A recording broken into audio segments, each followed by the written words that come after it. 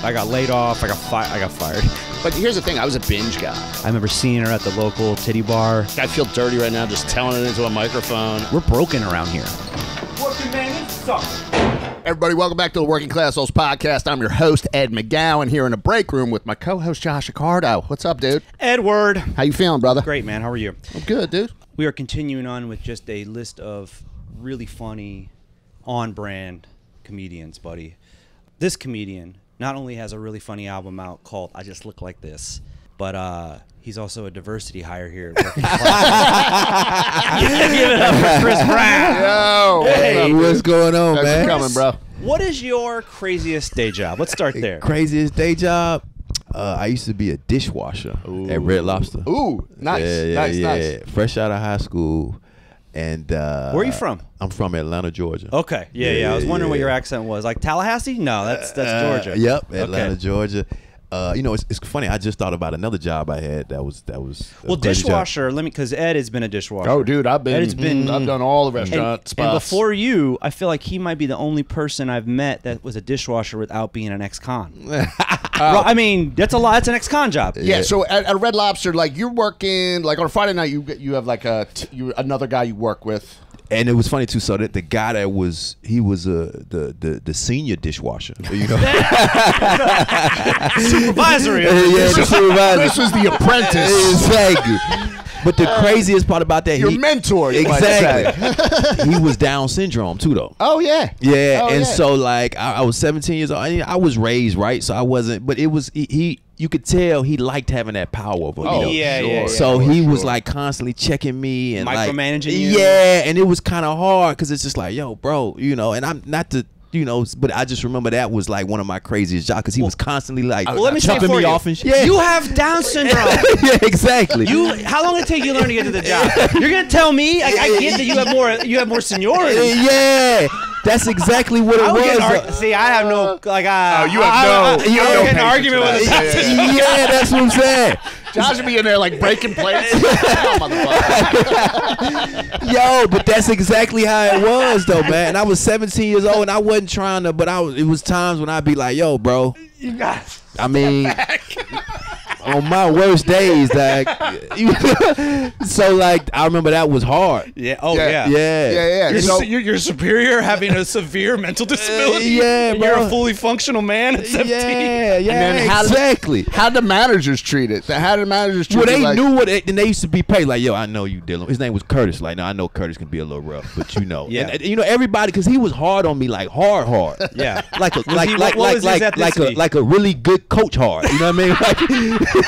Like radio. Yeah. He's like, listen, I see talent in you. That's why I'm hard on you. I know you can be a better dishwasher. But I'm gonna tell you one thing though. He was cold. He had it down. Yeah, so he was probably really he knew good. what he was doing. He loved it. And it was a lot of stuff. And then I was 17. I wasn't trying to be dishwashing. Yeah. You know that was his future thing. in dishwashing. Exactly, like man. Curtis did.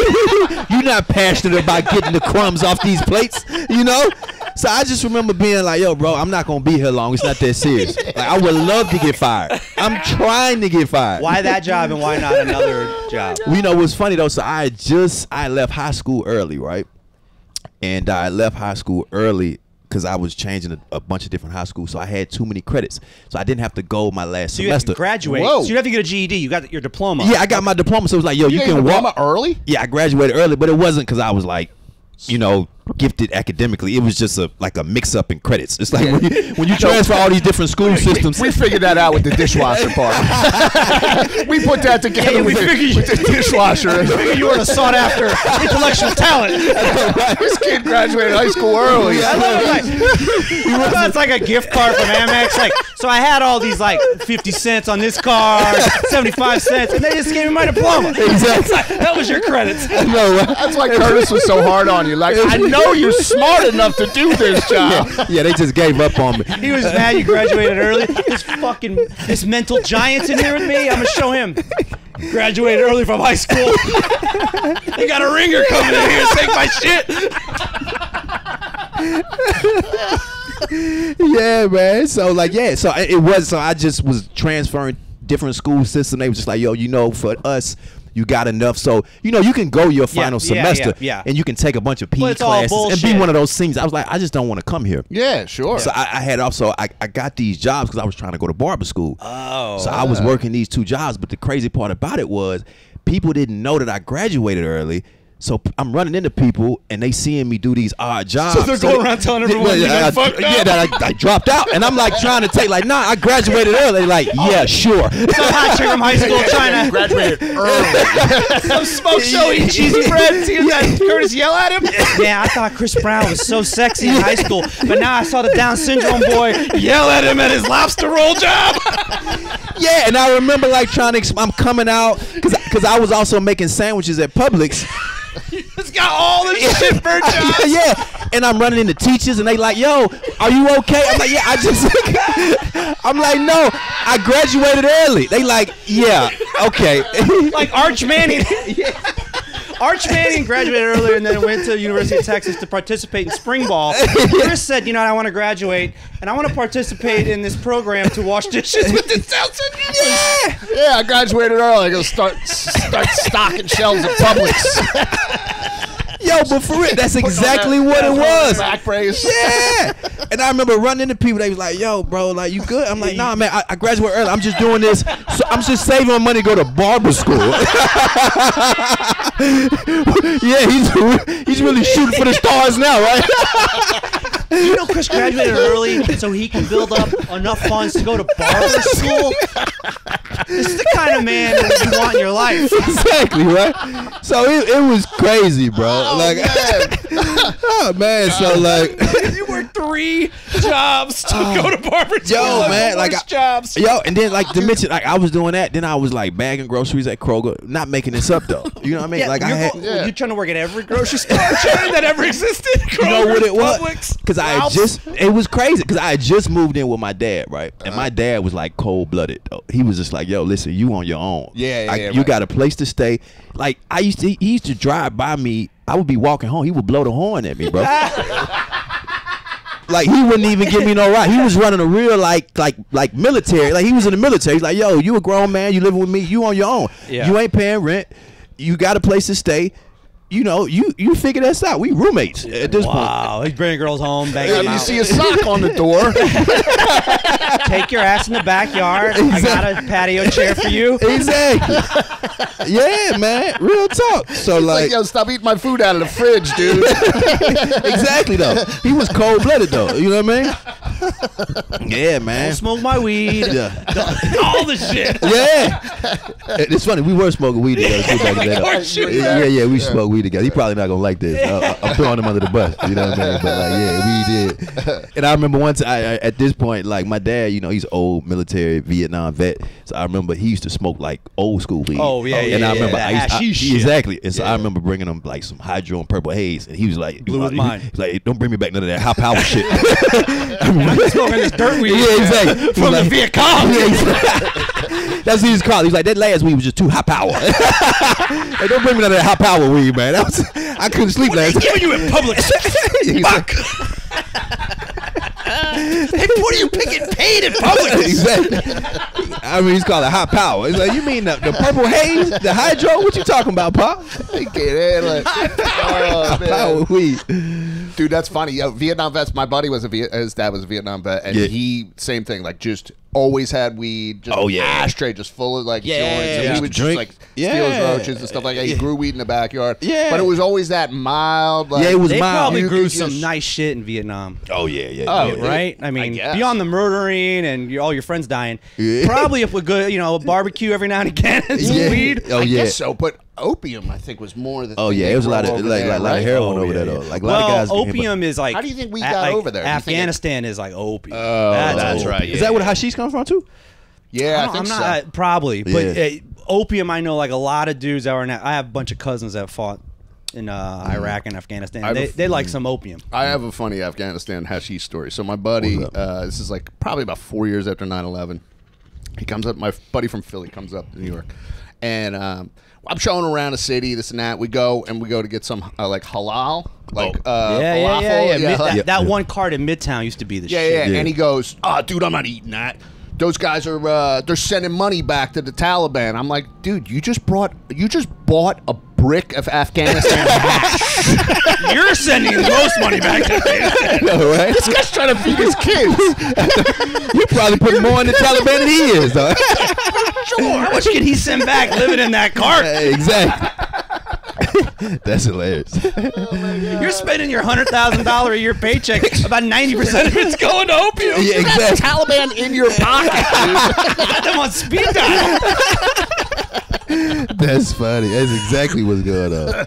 Oh, shit. You a drug guy, Chris, at all? You know, I'm actually in recovery, man. I used to, I got like 20 years clean this shit, man. No kidding. From weed, though.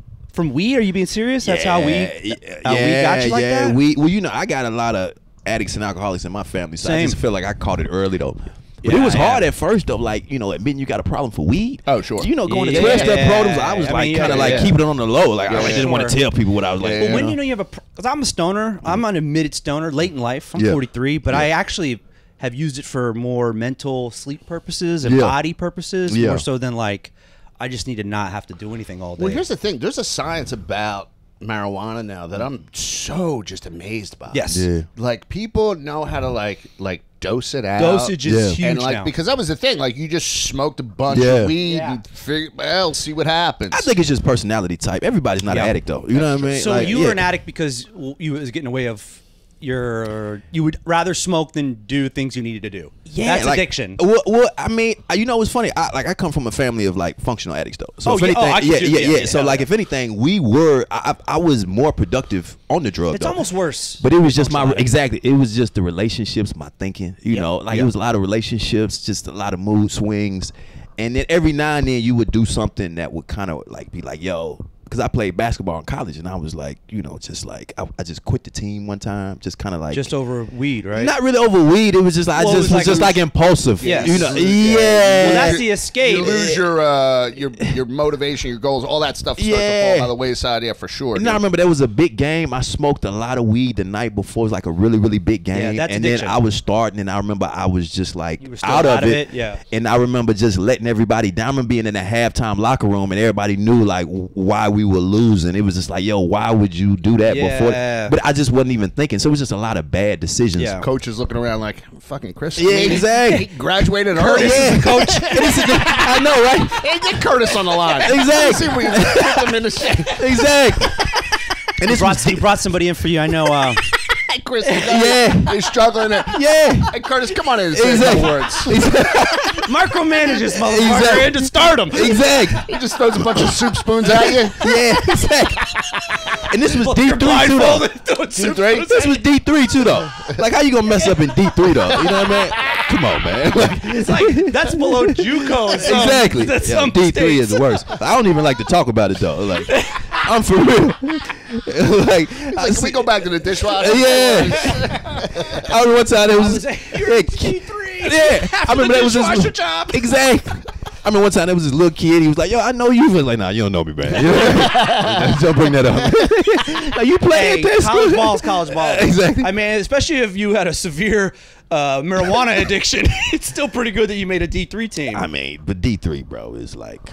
You think you could have been higher if you had? I actually probably could have did like D2. I probably could have did like D2. Yeah. I probably could have did. I'm gonna be honest, but I was okay. You're point guard, right? I was a point guard, but my basketball IQ, I didn't really understand the game until my that's the junior year in college, though. Yeah. So I didn't have enough games under the whistle in high school. Yeah. To really understand the game. Skill wise, I was okay. I was undersized. I was 5'9". Yeah. But it was basketball IQ. Yeah. Like when you get to that That's what it D1, comes down D2 to. level, Yeah. I was For lacking me too, that. in college, like that's the separation between, especially playing quarterback like I did. That's the separation.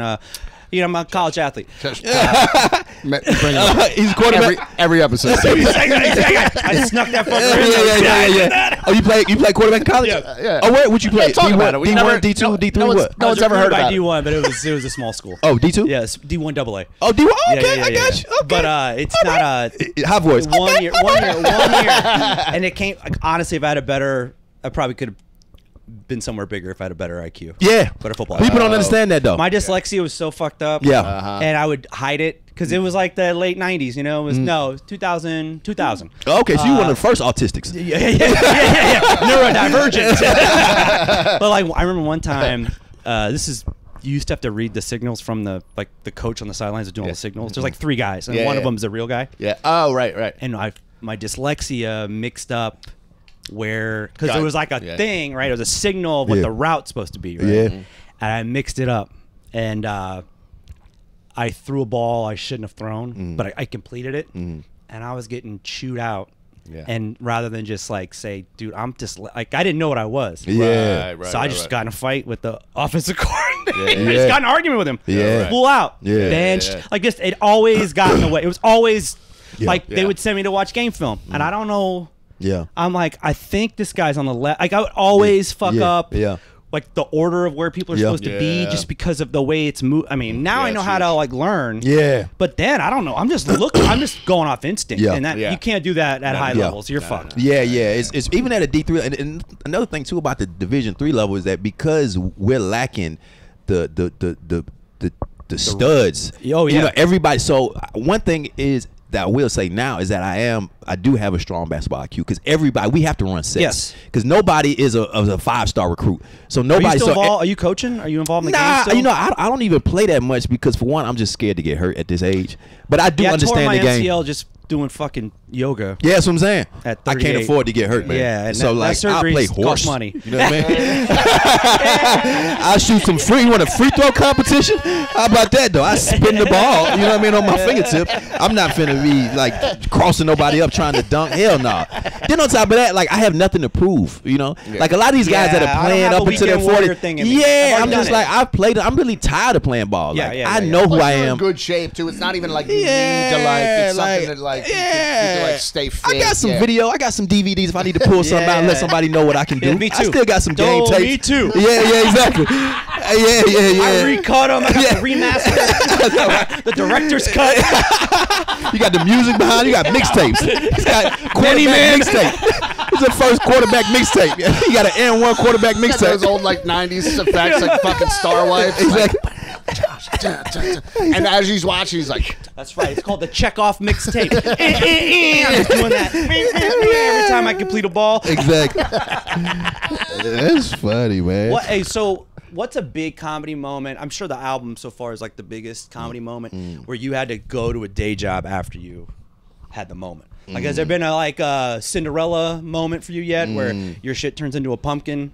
A word. Because like people, like we've had people on that have to go do really cool things, and then the next morning, the next day, the next day, gotta walk a dog, or they gotta go to the factory. But so wait, I think we're jumping ahead though, because now you were washing dishes, but then you went to barber school. I went to barber school because you're a barber now. So the dream did come true. Yeah. Okay, I didn't know that. I mean, yeah, I did. Yeah, I always I just always wanted to have my own, bro. Like I just, you have your own barbershop? No, just have my own income. I didn't want to work for nobody. Yeah. My dad was self-employed. And then I just saw you just rent the chair. Yeah, I just rent the chair. Yeah. Is that how that works? Yeah, I rent the chair. I've always. So what do you pay by the day? I pay by the week. You pay by the week. Yeah. And then at one point I worked, I probably shouldn't say this, I worked in my apartment, Oh, yeah. And then you got the clientele. Yeah, and then I started doing TV and film work. Now, I do TV and film work too though. You know what I mean? Right, and then I used to, I don't really like to talk about it, but I used to be the barber for Trevor, man. I was Daily Show barber. I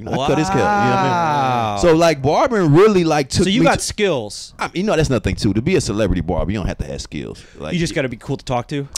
I mean, it's really just luck.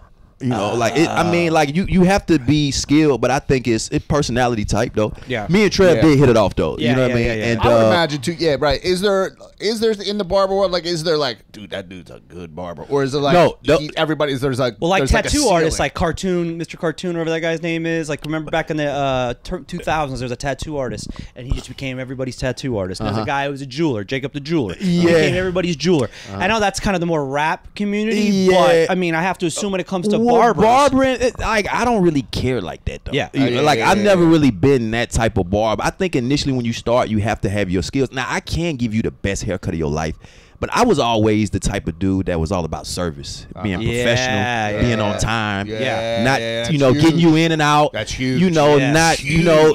Just having good prices. So I think people come to me for overall service. Yes. I'm gonna tell you straight up, if you're looking for the best haircut, I'm not your guy. You know, if you're looking for the best experience. Yeah, or maybe not. Solid I mean, haircut. quality experience, decent experience, Yeah, like yeah. relationships. It's funny. I used to even talk about that. I'm trying to work on some jokes out about that, about how, like, you know, a lot of guys, when they promote on Instagram for haircuts, they showing, like, you know, the best haircut, come check me. Yeah. It's like, I was like, how would I promote? Like, I show a picture of me and a client, like, yo, I just helped him work out his relationship. You know what I mean? If you want to come to me, you know what I mean? If you want to learn how to get your credit score up, you know what I mean? You know, come by and come see me, dad. You know I think you're what I onto mean? something from honestly, I think not only a good joke, but also, like, yeah, you should film that kind of shit. Like, walking in, like the experience from walking in, what you provide them, sitting them down, how they're talking Dude, I to love you. the idea of, like, dude, I get in and out in 15 minutes. Yeah, exactly. Like, seriously, if I come in at 10, I'm leaving at 10. You show them a chart. What experience do you want? 15 minutes. You're saying I can leave the car double parked. Yeah. Then on top of that, let me tell you, I work off appointments. I've always done online appointments you can book.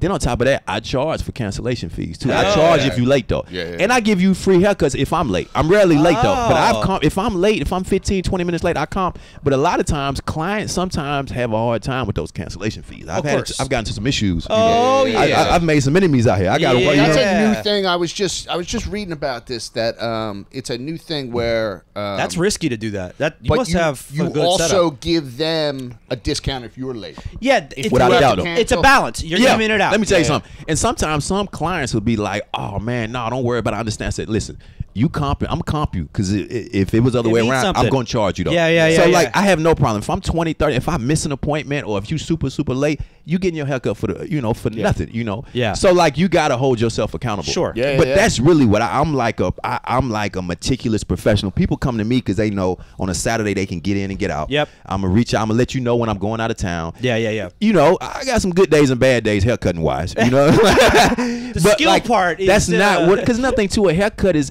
temporary. It's not a tattoo. That's why I get black people's hair, because I'm Sicilian and I got some Sicilian cousins that have like black people's kind of hair, where they gotta meet somebody that knows how to fucking cut that kind of hair. I mean, I'm good. That's a skill. Yeah, I'm good. Like, I'm okay. Yeah. But I'm not gonna be, you know, I know some barbers that, you know, they so meticulous, they doing all of this. It's like, I'm not finna. The guy that taught me how to cut hair was just like, he was like one of the best barber teachers. He's actually from the character from the movie Barbershop. Oh, the really? Section Entertainer character. Oh shit. Based on him? He was based off the guy that taught me how to cut hair. Wow. Because they were coming to my barber school and doing research, like, yo, we trying to do this movie. Ice Cube was trying to do this movie about a barbershop. This was like 1999. And we didn't think it was for real.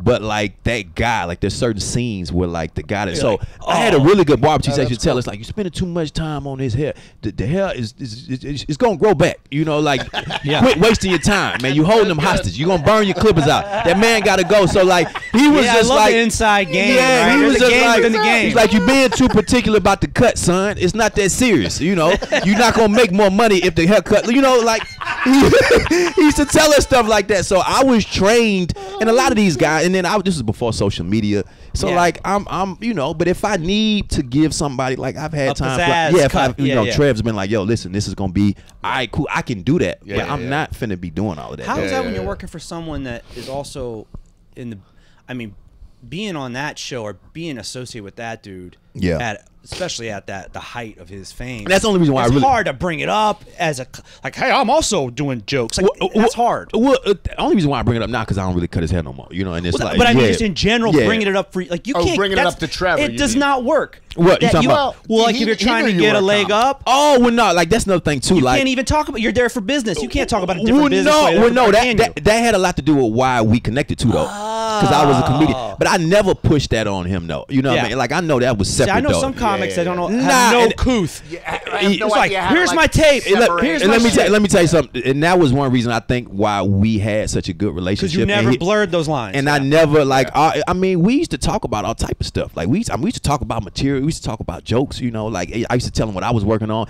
It was clearly just like it was like a relationship. It was just like basically having your barber be in the same field as you and being able to connect. Yeah. Though. But it was never that. And on top of that, like, I also believe in making my own way, though. Yeah, you know, so like, it's like, what am I, like, I'm not finna like try to. So like, if Trevor saw you walking down the street, he'd honk and drive past type thing. Like your dad. You gotta be a grown man.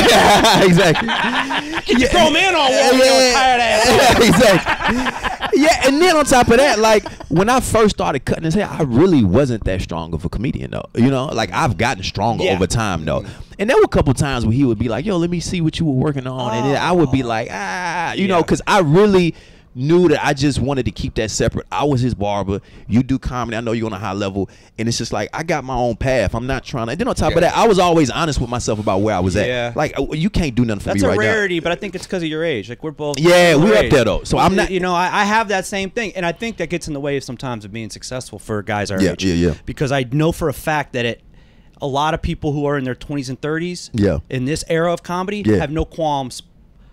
This is what I'm doing. Yeah. Here's what I'm doing. Yeah. Check it out. Yeah. Let me get the opportunity. And they think like that's the way it's done because that's what you're seeing on social media. All these abrasive people that are so self-involved.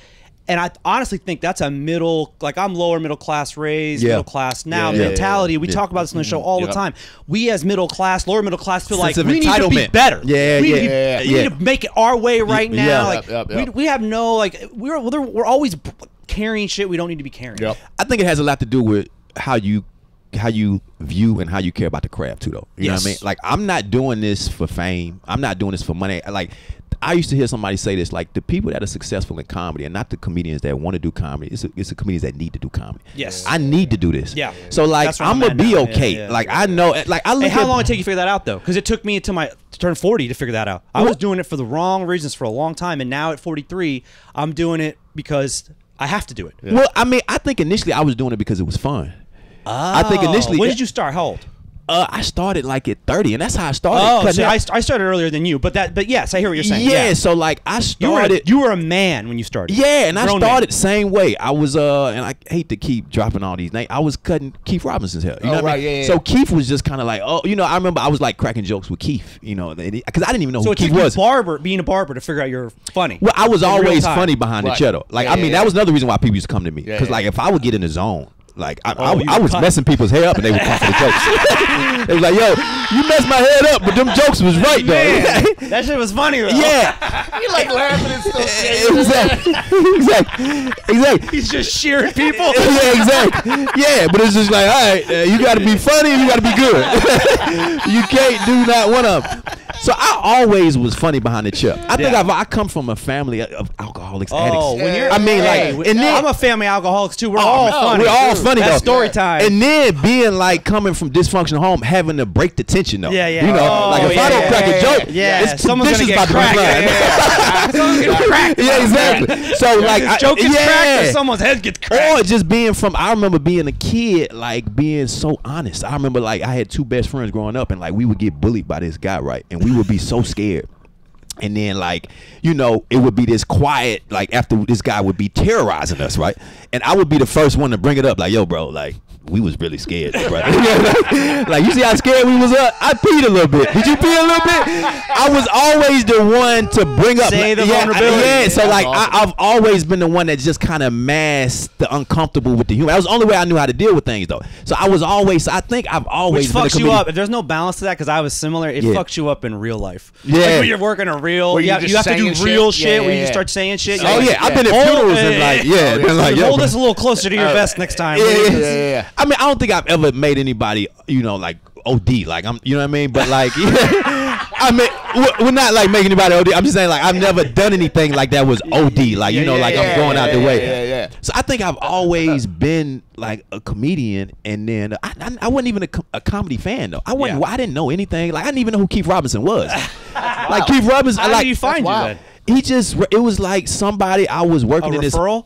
Somebody referred me because I was just a good quality barber. Yeah. He was somebody that needed a professional barber. He does good work. And you're doing house calls at this point? Nah, I was working in this spot so called B. Braxton. So you were renting a chair then? Okay. Yeah, I was actually working in a nice little shop. It was like upscale, and then I just was cutting Keith. He was like a comedian. I think he could tell I didn't know who he was though. I was fresh out of Atlanta. I wasn't watching Comedy Central, none of that. I mean, though. It's like you gotta be like a New York person to kind of know Keith. But you gotta really be into comedy. He's known, though. but like you have to be into comedy. I didn't know who he was though. Yeah. I knew like famous comedians, but I didn't know. I didn't watch Comedy Central. That was corny. The average person maybe now knows more, but like yeah. I'll give 4 comedians they would know off the top of their head. Yeah, they don't know no Keith who was. Yeah. And so I was cutting his hair, and then I was like cracking jokes, and I could tell he was laughing. I was like, you know, you a comedian, I could be a comedian. You know what I mean? And I remember Keith shut me down. He was like, yo, bro, like until you get on stage, don't talk to me about comedy. You're not a comedian. Oh, nice. And I remember it was kind of mean. Nice. Yeah. And I remember being like, cause you know, we get that. Like, you know, we got people that's like, oh, I can do comedy. But that's kind of Keith's whole thing. That's his thing. Motherfucker. Yeah, exactly. All right. Yeah. Like you crossed the line with him. Exactly. Like, motherfucker. But it was real though, and it was funny though. And then I hit a bottom, so I ended up leaving that shop, and I was cutting out of my crib, and I hit a bottom so low in life. What happened? Well, in New York, I was just financially. It was just the shop wasn't working. I think the shop closed down. I ain't had nowhere to go. I got into it with one of the owners. It was just crazy. So like I was at a low in life that like I was just like, yo, like. That was when I started comedy. You know what I'm saying? Like most people's choices, kill yourself for stand up. That's where I found comedy. Yeah, totally. The lowest, it's just like me bombing on stage is not the worst thing that could happen in my life. It's euphoric when you're feeling down almost. Yeah, it's weird. Exactly. It's detrimental in the beginning, but then it could be euphoric. Yeah, I couldn't figure out what to do, man. I was spinning out, dude. Yeah, so bad. I was trying everything, man. Like, you know what I mean? Were you already clean? Juggling, Were you clean by this point, or you were? No, I've been clean since 22 though. You know what I mean? So I was definitely clean. So you were clean, but you were definitely feeling down. Yeah, I mean, let me tell you something. Like I'm in recovery, man. Like the disease changed faces though. Like, you know, so like at this point, like I ran through all of my finances. That's how unmanageable I was. So I was spending all I came. You know what I mean? And I was like, I got into it. I like was messing around with this chick that was like messing around with the owner. And then he ended up. You got in a love triangle? Yeah, it was like some love triangle. Like, bro, yeah, it was like with the owner. Yeah, I didn't know though. And like, just like you didn't know who Keith Robinson was. I didn't know he was fucking her. So I ended up having to leave that shop. Then I went to another shop. Then it was just a lot. So I was just down. Oh, that's the best. Yeah. So wait, so I want to hear more all the depressions. More about this though, the love triangle. So how long were you banging this girl? Oh, whoa. So she came into the shop. And that's how you met her, right? She was a client? Nah, but she was coming around the shop if she's fucking the owner, right? She can't. I feel like I shouldn't even be talking about this. I don't know. I feel like anybody that knows me gonna figure this out, though. You know, they're gonna be like, yo, because like it's not hard to go through my track record. Like, so if he wasn't at this shop, he was at this shop. I remember she was working at this shop. So that's who it is. Like, if I ever blow up, if you give one solid time, it ruins the whole time. I'm already talking about Trev and Keith. Like, I'm trying to keep it clean, but like, this is about to get ugly, Doc. Yo, we gotta trim this episode. Yeah, exactly. We gotta cut this out. Like, can I see that episode? As a matter of fact, chronologically, I think I fuck myself. Like, I need y'all to sign these NDAs. Did y'all sign NDAs? Yeah. So, I've been there, man. Yeah. Banging someone around the job. We talk about this too every now and again. That is the worst, especially if it's not an office job where there are regulations in place already. But it's at the time, it is so excellent. It is the best. You want to talk about a drug? Fucking someone at the job.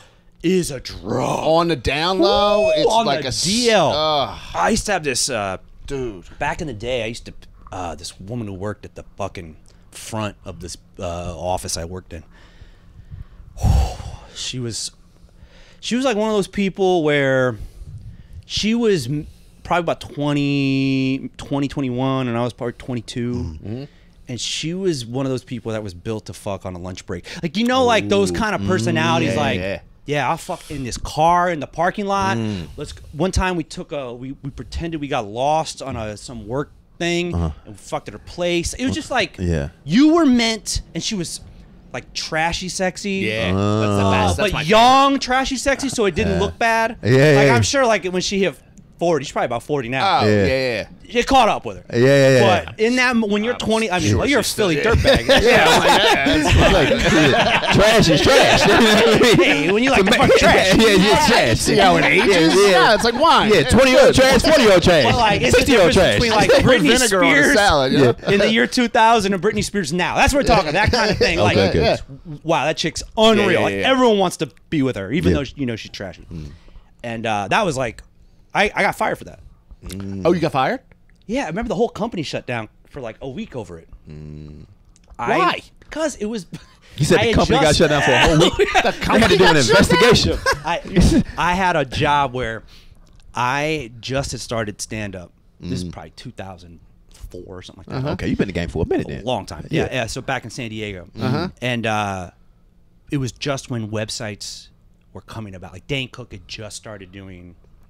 MySpace, all that stuff. Well, MySpace and his own website. Yeah, right? I remember all that. Yeah. So we were like, age, so I had like a crew of dudes that I came up with in La Jolla I was only there for a couple years when I moved here, but I was like, all right, we should do this. So we got a guy to set up a website, and at the time, blogging, because you couldn't do video. Right. Yeah. But blogging, you could do. I remember blogging. You remember that blogging? Was the thing. It was a site called LiveJournal. Yeah. Anybody remember LiveJournal? I think I remember that though. LiveJournal, you could embed it on the website. It was one of the only ones you could do. So I embedded a blog, and I never put anybody's name in it, but I would just write about all the things I was doing. Yeah. So I hated a few people at this job, and I started writing about them. And then I started including the fact that I was banging somebody at the job. And we were sneaking out to go bang. And they put it all together? Well, no, I got in a fight. Yeah. I checked. Like they about to do me. You know what I mean? I checked the dude at the job. He was like a fan, but then he tried to hit on my girlfriend. Something happened where I checked this rich dude at the job. He's like my age. What like do you mean a little by checked him? Like I said, if I called him out on something he had said to my girlfriend In the blog? No, face to face. Oh, face to face. And he had come out to some of my shows. We were kind of friendly before this, and then he crossed a huge line. And he was like, his dad was really rich. He was like using the clout from the dad at the job. He's just one of those dudes. Yeah. Right? Yeah.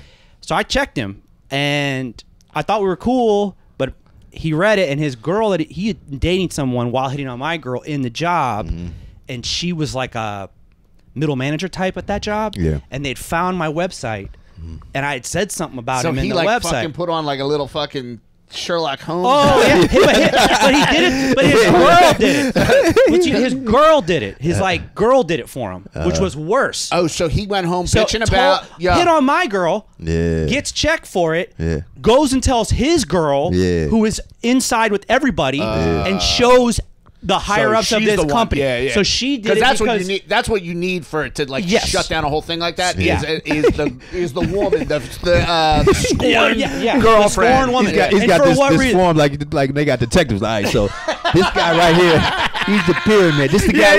It's like Supreme. It's my head. Capo. He's the girl I'm fucking.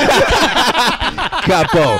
Now, if we get him to snitch, this whole thing comes down. It's a house of cards. Yeah, exactly. So they told, I got called in. At one morning, I showed up to the job. Everything was all of a sudden I get a phone call. Come to this office. And I'm like, I feel something's up. Yeah. Oh, you think? Then this dude's brother, who I met crazy once. walking in. You ever have a job like you walking in, you're like, man. You can feel it. They're looking at you. But because I've had so many blackouts at work parties where I come in the next day like, oh, I did some fucked up shit last night. I can feel it. But the worst is you had written about everyone in there. So you walk in and they all know because they've all read it. Oh, shit. So they gave it to everybody. So they all read all this. I had yet to take the website down. Oh. Because I didn't know this that happened. Oh, man. So I get to the office. They call me in. They tell me all this shit. They're being hard on, they're going in on me. And I could tell that they haven't read everything yet. And I knew, I didn't put anybody's name in this shit. So they could say whatever they want to me right now. I just kept my mouth shut. Because I knew I was going to get a lawyer. So lawyer up. So the dude's brother, he calls my phone. He doesn't work on the office. He's a guy I'd met twice. Apparently, the dude who I was talking shit about called his brother. His brother was this fat kid. And he thought he was a tough guy. So he called me on my work phone. And he's like, so I heard you've been... I go, yo... meet me at the job or don't call again. And I hung. Now I knew that was the dude who ratted, right? Because his brother. Yeah. So I waited for him to go into the bathroom. Goodfellas. I know, right? So Jimmy Conway. I knew it was his ass. Yeah. So So there was this long corridor where there was a glass door, and then this dude's office on the other side of the corridor. So I sat before they called me in the office. I sat by the glass door where he couldn't see me to see when he was getting up. He goes into the bathroom, the men's room. I follow his ass in there, and I shut the door behind me, and I look under the stalls. There's no feet. I'm like, all right, we're gonna do it here, because I knew I was about to get fired.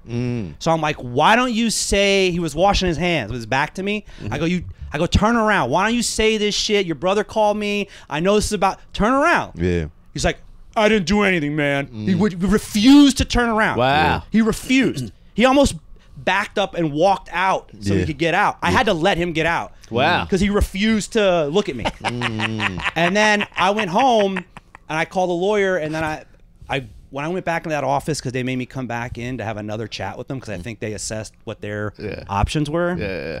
The dude who like was talking all that shit, the head guy, different attitude, because he knew like my lawyer had contacted him. He knew like he had nothing on me. When I walked in, he was like, "If you're recording this, if you have like a device on you."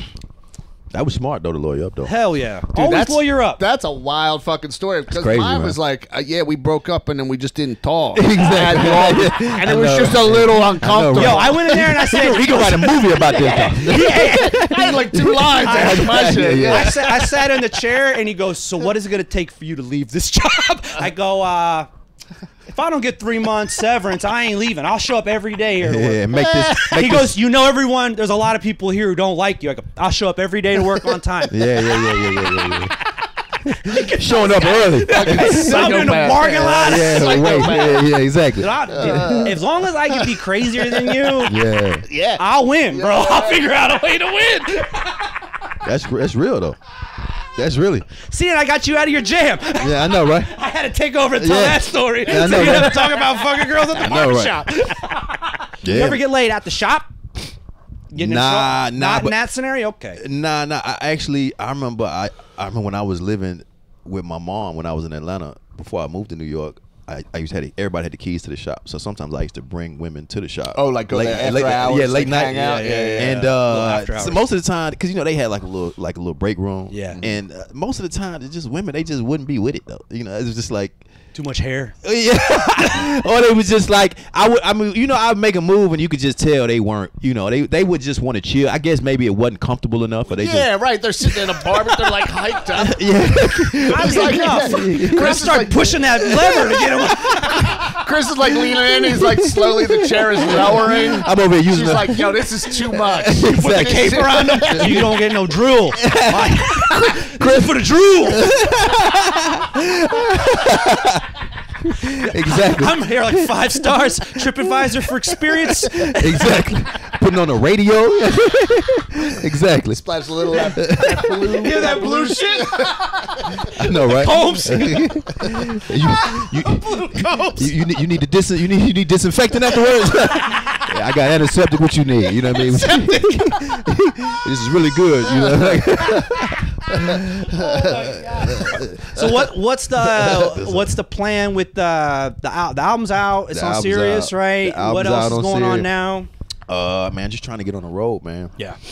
Trying to get on the road and just trying to put together more material. I want to, I'm working on a podcast too. I'm trying to put together something. I got 2 rooms I do. I got to get you up too, though. Oh, man. I do a Monday free that show. That Monday room's great, dude. I do a Monday free What's show. it called? It's called Comedy at Alke. It's at this bar called Alke, right across the street from where I live at.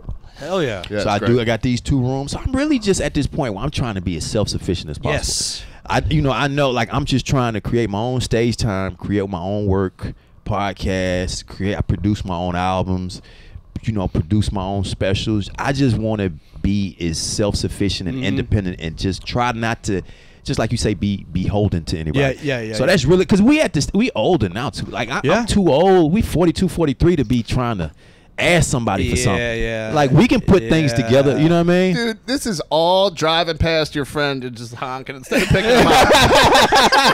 That stuff, I can't even tell you how much that stuck by me. Like, because I have that with my dad. Like, no, you figure it out. Yeah. And it's hard for me to talk to comedians that are just kind of like just waiting around and complaining. It's a different. That's what's so funny is we talk about this a lot too, because Ed's older than me even. He started later, so he's actually in the same phase as a lot of young comedians that have this, and he doesn't have it. Where it's like, oh, I'm just gonna make this internet shit pop. Yeah.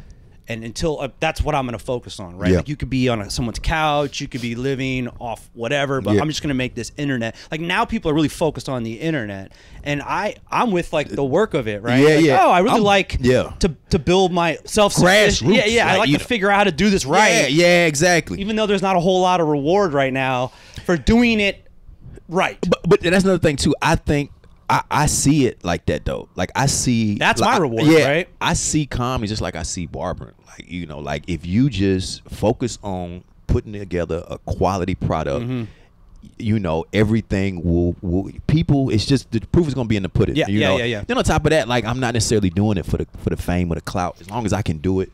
As long as I can, you know, just have fun on stage, make a little money. Exactly, make a couple $, you know. So like, and then I think it does pay off. No disrespect to the comedians that was, you know, trying to win the algorithm lottery. Yeah, you know, no, that's a good way to put it. It's a lottery. It's a lottery. And you know, just, before we were on air, we were all talking about like how it just hearing us talk about the algorithm, and I was thinking to myself in that moment, we don't know shit. Yeah. You really don't. I mean, everyone can act like they know. Yeah. There are probably 2 people in the world that actually know how to manipulate it. Yeah, I don't think those people at Instagram know how it works. Yeah. And then it can change. Like they can change the With rules. the drop of a hat. Exactly. And then on top of that, like this is why I really like you guys podcast. Like this is y'all got a really good thing going, man. Like this is Thanks, man. I know Thanks, bro. I know it might take some time, but this is a quality podcast. Nice, bro. Everything from the theme, which y'all talk about, the chemistry, you know, like this, it might take some time, but I if I was somebody, I would tune into this though, you know. And so like, because of people like we